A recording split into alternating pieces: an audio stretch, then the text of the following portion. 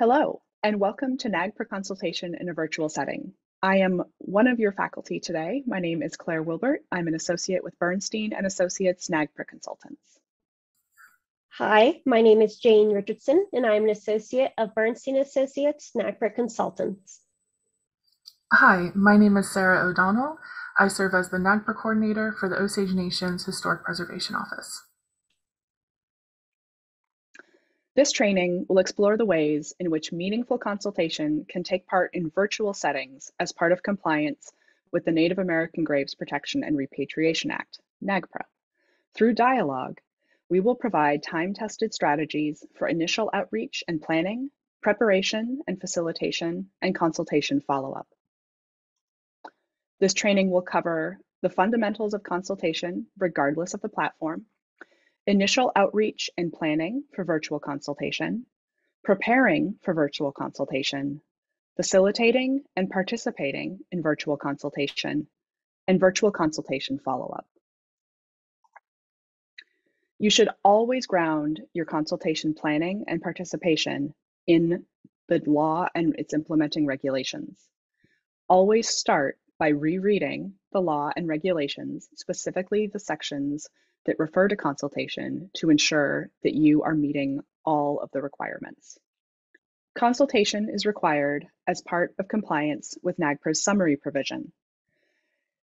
Museum and federal agency officials must begin summary consultation no later than the completion of the summary process.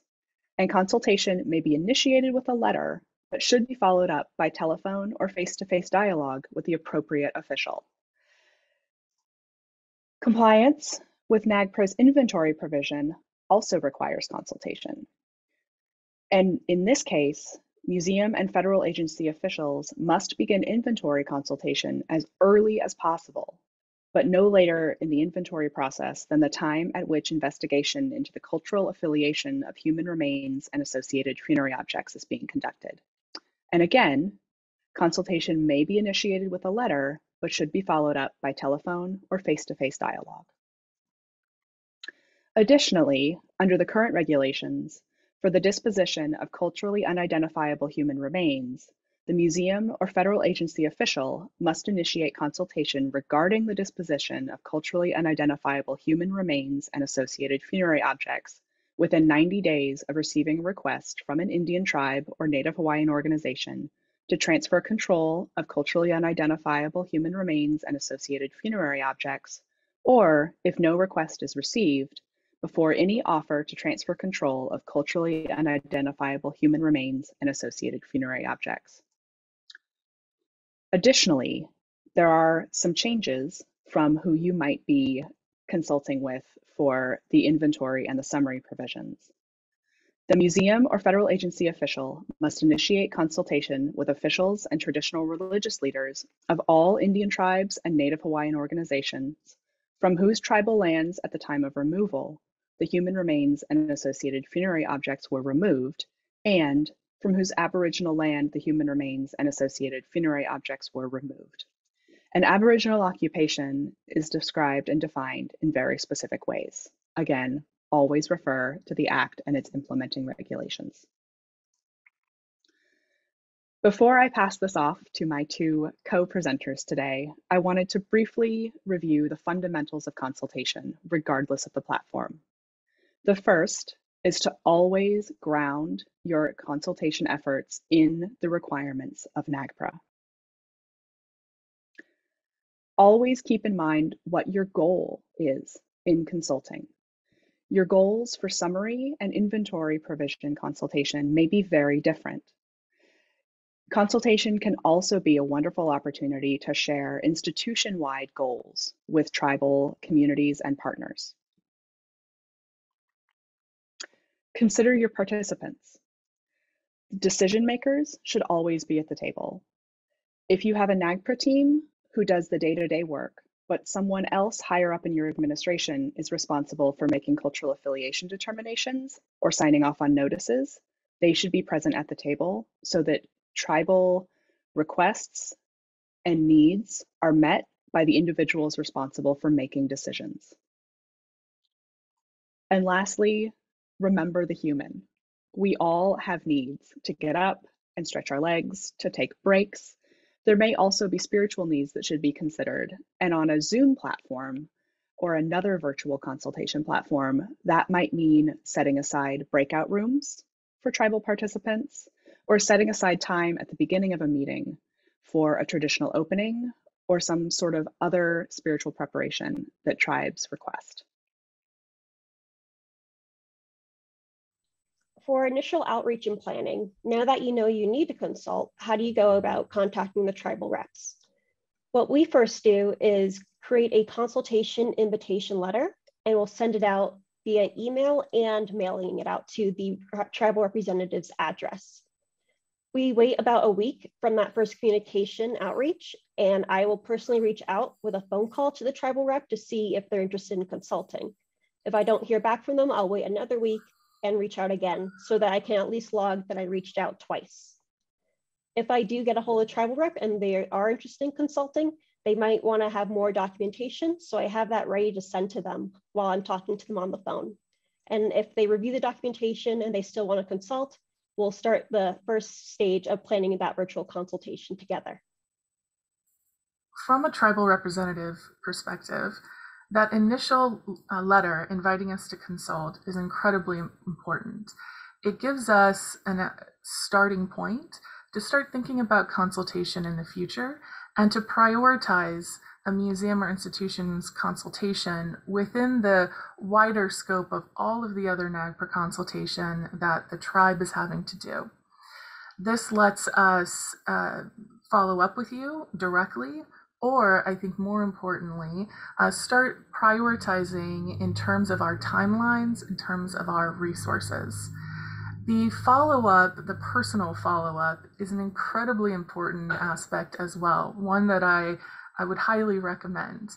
As Jane mentioned, following up with a personal phone call is not only a requirement of the regulations if you haven't heard back, but it also gives you an opportunity as a museum to start that collaborative process that we're wanting for consultation. It gives you an opportunity to reach out on a personal level and start establishing a relationship with the tribal representatives that you're going to be consulting with in the future. What's also very important in terms of next steps, as a tribal representative, I'm going to be following up immediately, almost on a staff-to-staff level, about coordinating these meetings. If there are any cultural requirements that the tribe I represent is going to be needing to plan around and to take into account, but also to start understanding the scope of the consultation, asking what kind of information that you have available, what kind of documentations are available to share right now, what kind of documentation will be available to share in the future, and then setting up things that are much more mundane, like logistics. But all of these things are incredibly important. We want to have a successful consultation. This has to be a collaborative process where we're exchanging ideas about how we're going to get the best results out of our NAGPRA consultation. The NAGPRA consultation, I hope you'll keep in mind, is something that the tribes are getting from many different institutions. So we are receiving many different invitations to consult. So we're going to want to consult with your institution on a museum by museum basis. So we're going to be following up and asking specific questions about what kind of initial outreach and planning we need to plan together. So now that you know that the tribal representative wants to consult, the next step is establishing a meeting date. So you want to think about whether you prefer to send out a scheduling poll so that you can both choose your best availability, or to provide from a pre-selected list of when you're available, or if you prefer, you can set up a recurring time and date to consult each month. From the tribal perspective, our calendars tend to fill up very, very quickly.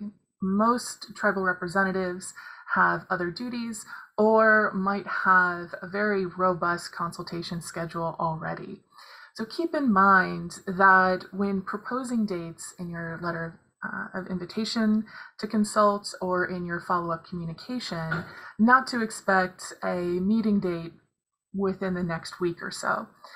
I think it would be a good idea when proposing dates to think on a monthly schedule, a few months in advance.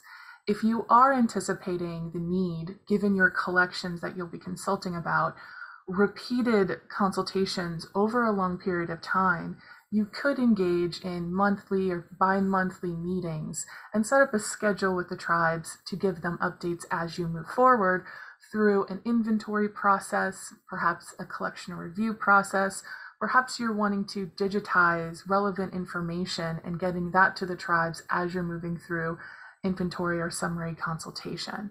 All of this can be determined through that initial communication about how we're going to conduct virtual consultation.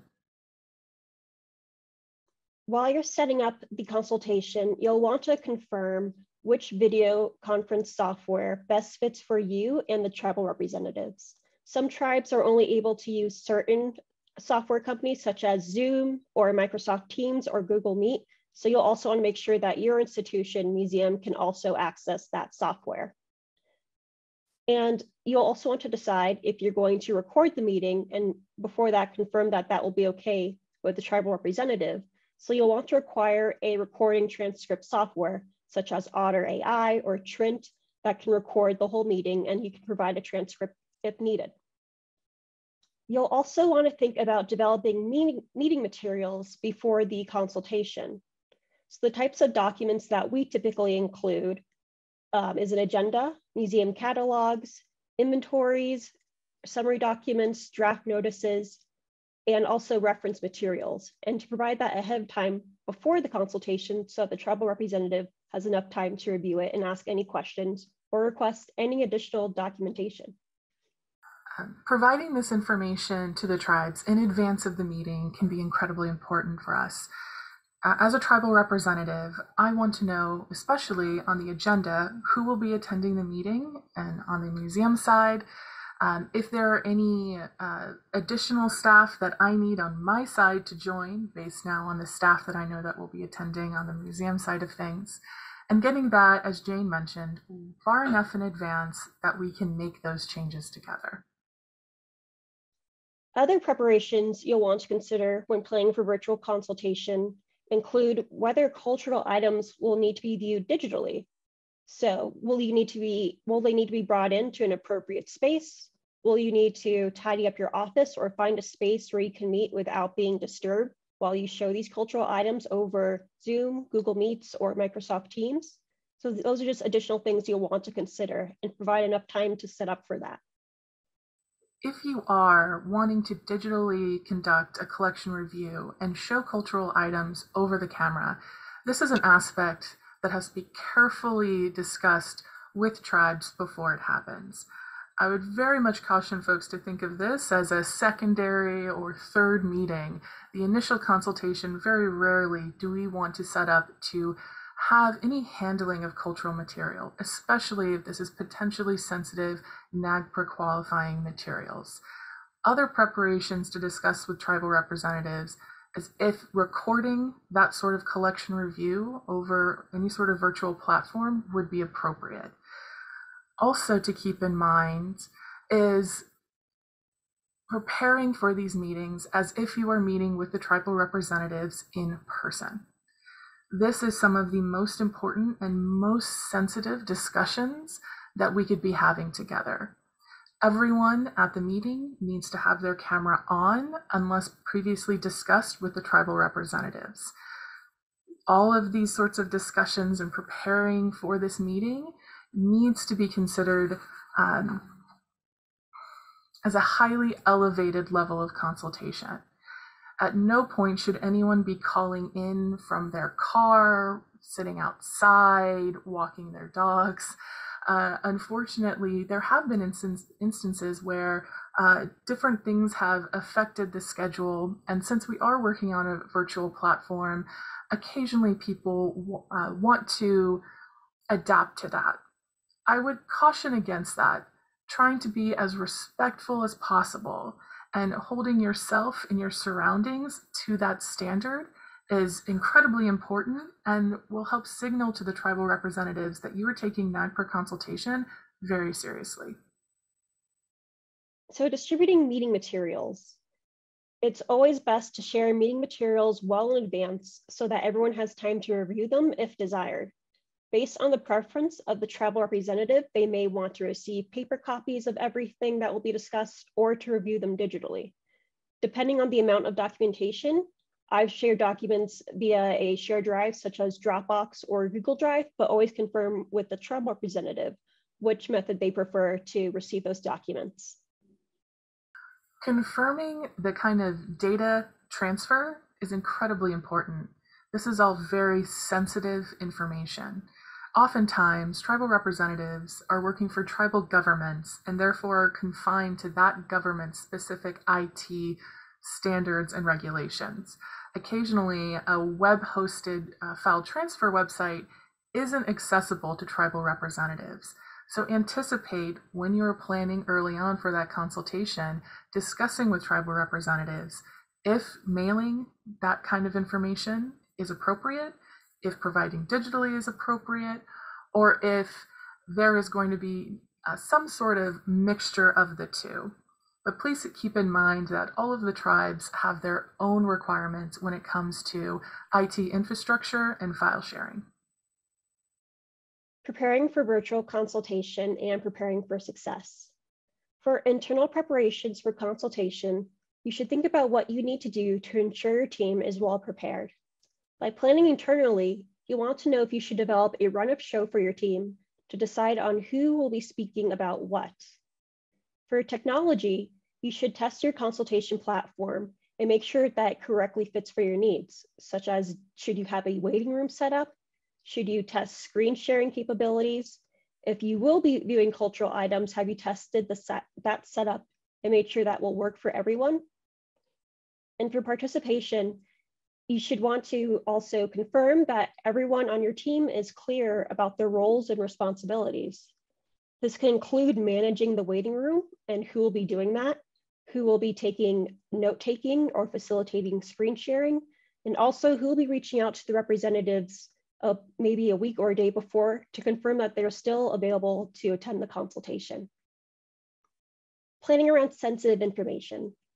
Before coming to the table, consider that sensitive information may be shared and plan how to manage that information. For instance, consultation notes. What format should they take? Will the consultation be recorded? What will happen to that digital recording? And can documentation be requested through state or federal laws?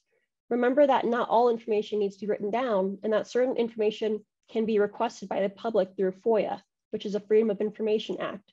So you want to be mindful if you should redact culturally sensitive information, depending on what the tribal participants want. Because some of the information the tribes may share with you during NAGPRA consultation is some of the most sensitive information their culture, their people, and their history may have, that information should not be recorded or should be handled very, very carefully. Discussing with the tribes exactly how you want to record this information internally, how much information is required for NAGPRA compliance in terms of final inventory or notice documents, all of those discussions need to happen very early on. And when recording virtually, the tribes need to be an equal partner in consenting for what kind of information is recorded and what kind of information is shared in future consultations or even internally within your museum organization. This discussion of sensitive information is one of the most important priorities that a museum has during their consultation with different tribal representatives. If reviewing collections has been agreed upon by the tribal representative and they want to review your collections or certain items within your collection, you'll want to take time to prepare for that. So you'll want to consider your hardware and software technological capabilities, your peripherals, and as well as your internet bandwidth so you can avoid any lagging. You'll also want to consider your setup, such as the lighting, the background, if it's a distracting color, and if you need additional help for handling and support while showing the items to the tribal representative on your web camera. Participating in virtual consultation is very different than in-person consultation. We have to keep track of what is moving the process forward in a slightly different way. We need to be focusing on the goals. those goals need to be determined in collaboration with tribal representatives. You have to very carefully consider how you're going to be present and engaged and maintaining an open, honest, and sincere relationship with the tribes as you are separated by many miles through virtual consultation. Being respectful and trying to keep in mind that even though we are separate from each other and we're not in the same room, that does not lessen in any way the amount of respect, the amount of seriousness, and the importance of this very, very sensitive topic that we're going to be discussing together. Our goal is repatriation, and NAGPRA is the process that we work through together to get all of this accomplished. Before developing the draft consultation notes, you want to decide beforehand with the tribal representative whether they want you to include a full transcript of the conversation or if you should only include action items, understandings, and agreements. When you develop the notes, send them to the participants for review and incorporate any edits they have.